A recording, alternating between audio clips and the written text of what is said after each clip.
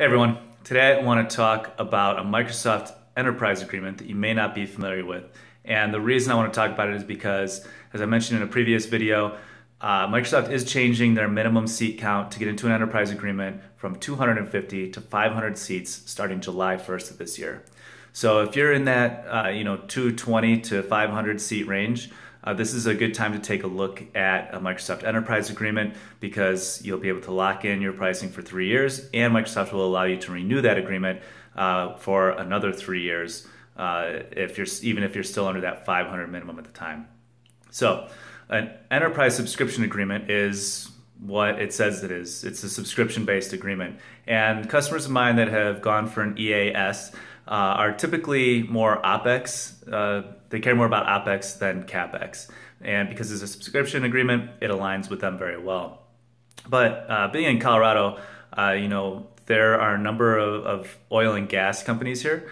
And it reminded me that this is also a really good agreement for companies who are in maybe more cyclical or volatile industries. With oil and gas being the way it has been for a little bit here now, I've seen a number of companies have a pretty good amount of layoffs. They've really had to cut costs, and an EA subscription can definitely help in that type of scenario. And the reason is it differs from a traditional EA in that every year you get to reestablish your license counts. So if this year things are great and you've got 500 employees, you got to license them all, that's fine. And let's say next year it's a down year in your industry and you've got to cut 100 or 200 people. Well, with the traditional EA, you're going to have to continue to make that payment all the way through the end of your 3-year agreement. With an Enterprise Subscription Agreement, you can say, hey, we no longer have these 100 employees, so we're going to reduce our license count and we're no longer going to have to pay for all of those licenses for them. So it can be a really great program for industries that are, or businesses that are in those types of industries where you see fluctuations in headcount, or if you're in an industry where there's a lot of acquisitions and divestitures. A number of my healthcare customers have also gone that direction. Now there is a catch.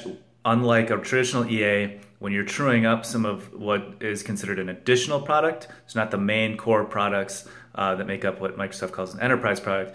Instead of truing those up annually, you actually true those up in the month that you deploy them.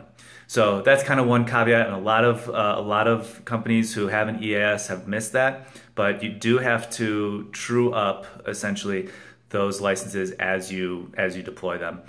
From an enterprise product standpoint, your Windows desktop OS, your Core Cal or Enterprise Cal suites, your Office Pro Plus, those you don't actually have to true up. You just establish your counts each year.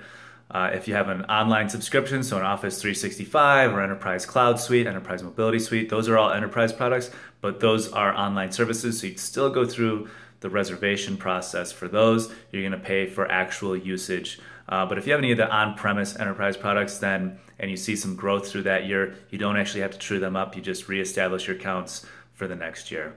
So if you're in one of those cyclical industries, if you're seeing up and down head counts, or if your company just prefers an OpEx purchase over a CapEx purchase, then take a look at an enterprise subscription. Especially now, it's Microsoft's Q4, and like I said, the seat count is changing from 250 to 500 for a minimum. So I hope this is helpful. If you have any questions, or if you've dealt with an enterprise subscription agreement, please let me know in the comments. Thanks so much.